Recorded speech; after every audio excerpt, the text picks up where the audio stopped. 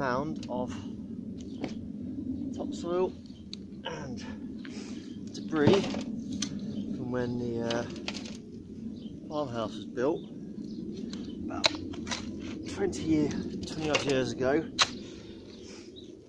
which has been sat in the corner of the garden all that time, and has since become a bramble and nettle covered mound, home to the local rabbit population, which have moved in and fed happily on the garden for a few years now.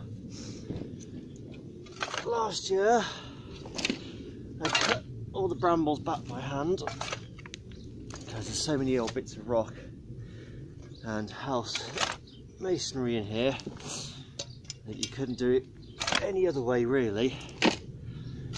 And the idea was to slowly spread all this out, get a tractor in maybe, flatten it, spread it all out, but that hasn't quite happened yet, and actually that works out quite well for me, because at the moment I can use all this to mulch a established wild cherry orchard,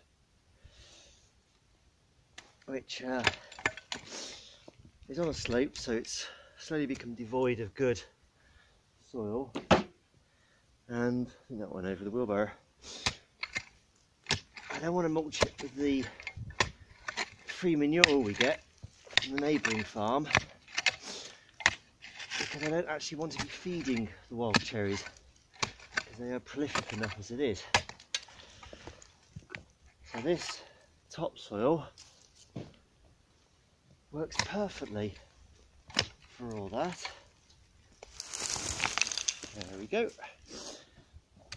And hopefully it will also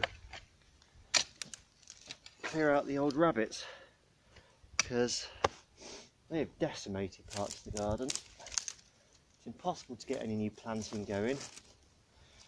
They've even started eating foxgloves and lavender, which are normally fairly safe from them. And oh, brambles. It's become quite a pain. So this, along with the sad current state of mixie that we've got here, is a horrible disease, and I wouldn't wish it on any animal. But if there ever was a silver lining as such, it does at least reduce the population of the rabbits. So hopefully this year, with that, the random winter we're having at the moment, and the clearing of this warren,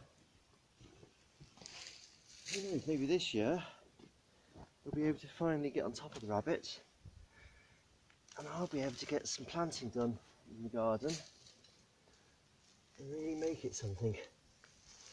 At the moment there's a few patches which there's just no point doing anything to, and that's a shame. Fingers crossed. And, at least I've got plenty of soil to keep me going for a while. Right, let's get this wheelbarrow over to the tipping point.